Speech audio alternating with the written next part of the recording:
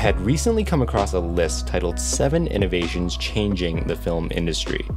And although the list covers a few different facets of filmmaking, I think it's missing some crucial elements as to what innovation really is and should be. Innovation is less about having something new, although it is a basic requirement, but more about using that something to create new value. And you'll see what I mean. Ultimately, when we ask how do we innovate in the film industry, we're really asking how do we create new value in the film industry. My main issue with the list, and many I have seen online, is that all these are technical innovations that seem to be largely focused on the film creators. But innovation at its most basic level should be about matching a value proposition to a customer segment, in this case, the audience. These lists have no focus on what brings value to the people actually paying to watch the movies.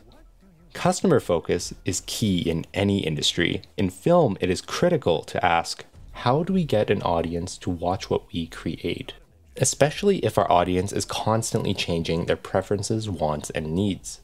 So to understand what I believe innovation in film is and is not, I want to explore a couple of examples. First, we will look at a modern example, the recent rise of cinematic universes in Hollywood. Then we will look at a historic example, back when film was first invented. Lastly, we will finish off by discussing how filmmakers and writers can be disruptive and find that next breakthrough.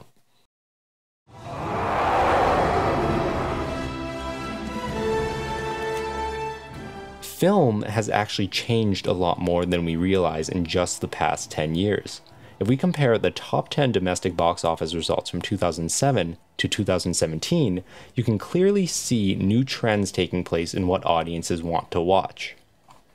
In 2017, 6 of the top 10 movies were part of some kind of cinematic universe. In 2007, most box office hits were standalone movies or movies that were part of a linear franchise.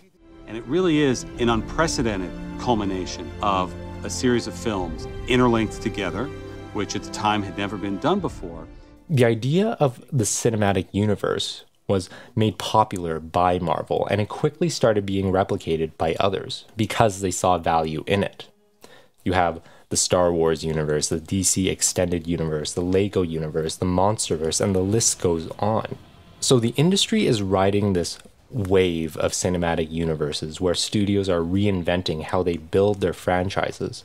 And there is a concept in economics where innovation can be thought of largely as waves, known as Kondratiev Waves. Historic patterns show that cyclical growth periods in economies are fueled by innovation, and then low periods of depression. Cinematic universes have fueled growth by bringing back repeat viewers and fans in more novel ways. These multi-dimensional narratives pique our curiosity and sense of exploration. Even better, that most are in settings of fantasy and escapism. And that is the reason I think the films turn out as well as they do, is because everyone has this shared vision of the audience experience. Boom! Disney itself has experienced substantial growth in an era where digital streaming and home entertainment is becoming more and more common. Disney has been able to increase its market share year over year to nearly 30% in 2018, whereas before 2012, the top studios would only have at most about 20% share of the market. At its current height, Disney has broken box office records with its releases of Infinity War and Black Panther, and has made the MCU the largest grossing franchise of all time. These two films fueled the 2018 box office ticket sales with projections at their highest since 2013. All of this while continually releasing fewer movies than the rest of their competition each year. The rise of cinematic universes goes to show that innovation in film isn't based in technical achievements. It's about how we experience film as a medium, as a form of recreation, as that is what provides the audience with the greatest value. Nowadays, film or motion pictures are largely a narrative medium, and the most value-driven innovations arguably revolve around finding unique ways to tell stories, as Marvel did. I want to illustrate further by looking back at the origins of film and how a significant wave of innovation transformed the industry. The first motion pictures ever made weren't even stories. In the 1890s, home entertainment was largely done through auditory devices such as Thomas Edison's phonograph. It wasn't until Edison wanted a visual component to accompany the phonograph that the development of a viewing device called the kinetoscope begun. Over in Europe, the Lumiere brothers also created their own motion picture projector and camera inspired by the kinetoscope called the cinematograph. But the first films that accompanied these devices were more akin to animated photographs, like the newspaper clippings you see in Harry Potter.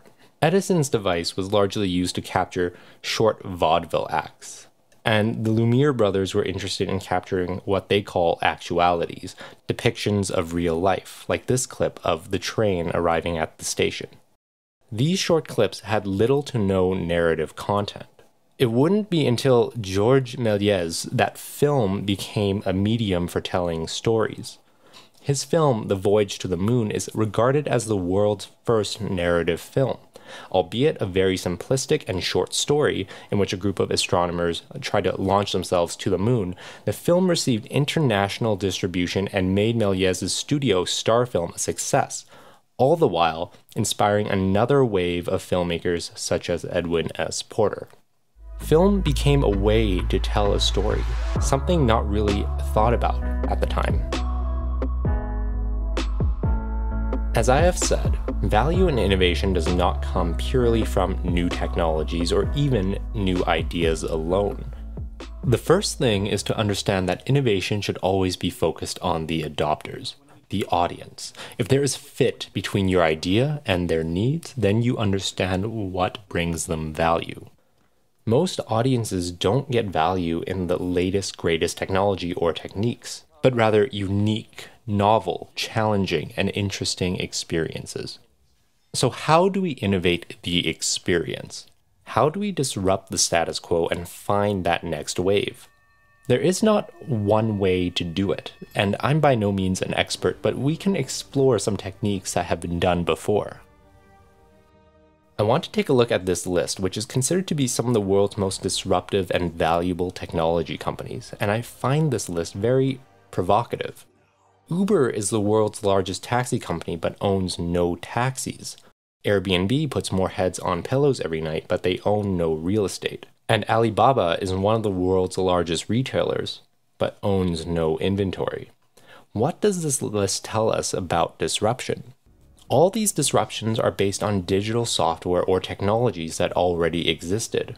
Uber was founded on the idea that you should be able to contact any random person on the street for a ride. The innovation didn't come from the communication technology. It came from a different application of that existing technology. We've had this technology for many years, but we're just now finding new ways to utilize them.